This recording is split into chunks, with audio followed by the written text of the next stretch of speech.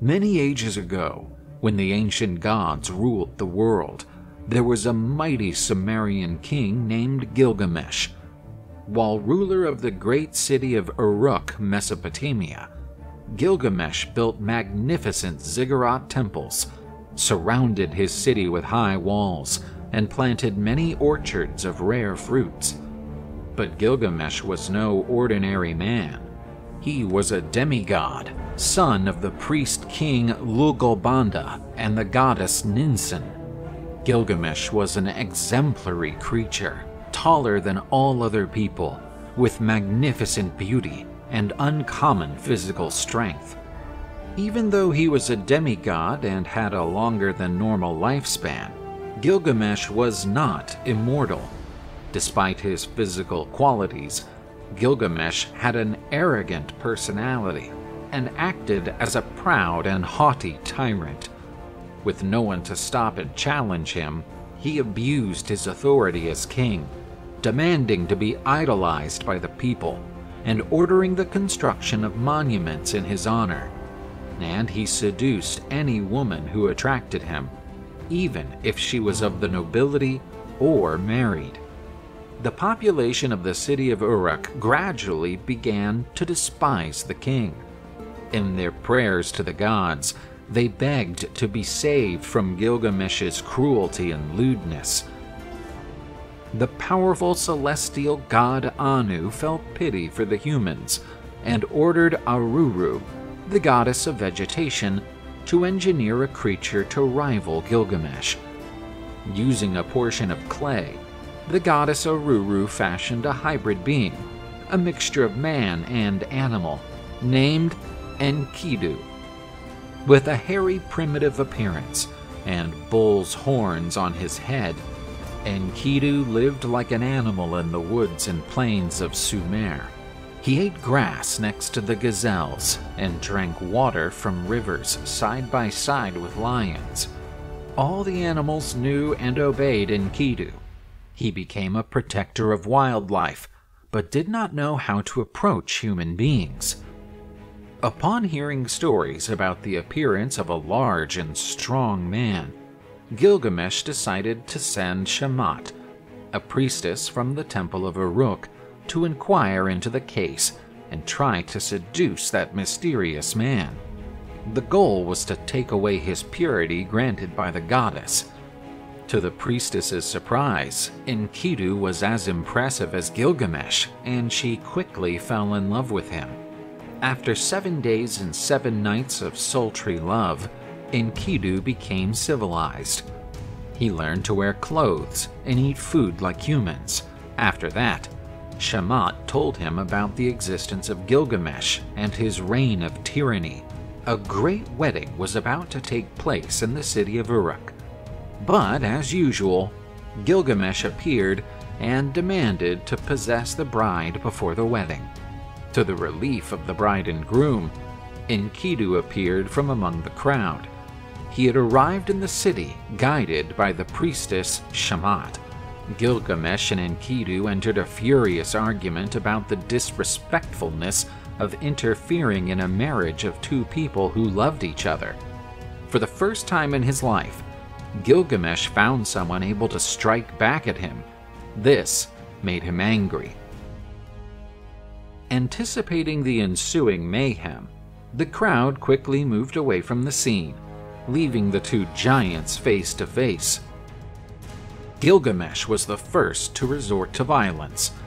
The 2 powerful beings exchanged blows. The epic fight between the 2 demigods lasted for 7 uninterrupted days and destroyed several houses in the city. Each punch landed by the 2 titans was enough to kill 5 human warriors, but neither seemed to give in, and inevitably they began to admire each other.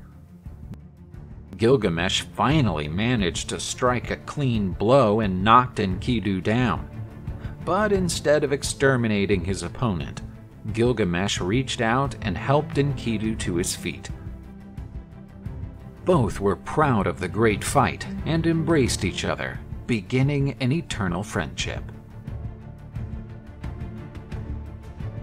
From that day on, Gilgamesh became a more just king and stopped tormenting his people. In the following years, Gilgamesh and Enkidu traveled through many unknown lands, where they had a great many adventures together, defeating monsters and heroes of all kinds. But one thought hovered over Gilgamesh's mind. He knew the two of them were growing old and would one day have to face death. To immortalize their names, Gilgamesh asked Enkidu to travel to the cedar forest, where the powerful demon Humbaba lived, a being so dreadful and dangerous that even the gods respected him. Humbaba had never left the forest and had not committed any action likely to provoke Gilgamesh's attack. Still, he had to defend himself against his attackers. When they saw the demon Humbaba, the pair of demigods were paralyzed with terror, for they had never seen such a terrifying creature. Trying to gain courage, Gilgamesh attacked him with his axe. After a few attempts, he wounded the monster sideways. Enkidu used a spear to deliver the fatal blow to Humbaba's throat, ending the nightmarish bout. Before dying, Humbaba cursed them both, saying that one of them would die as punishment for what they had done. Although Gilgamesh and Enkidu had accomplished a great feat, Humbaba's death angered the gods. Still, Gilgamesh and Enkidu returned to the city of Uruk, where they planned to celebrate the event. But an unexpected guest appeared during the party.